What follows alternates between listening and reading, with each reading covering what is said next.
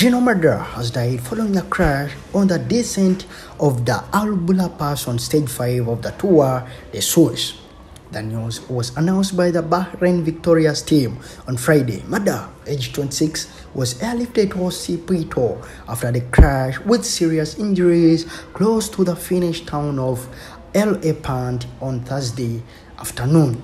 Doctors fought to save his life overnight, but his death was announced by the team shortly after midnight on Friday.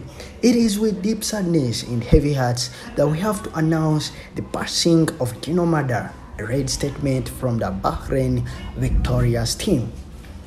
On Friday, 16th June, following a very serious crash during stage 5 of the Tour de Suisse, Gino lost his battle to recover from the severe injuries he sustained.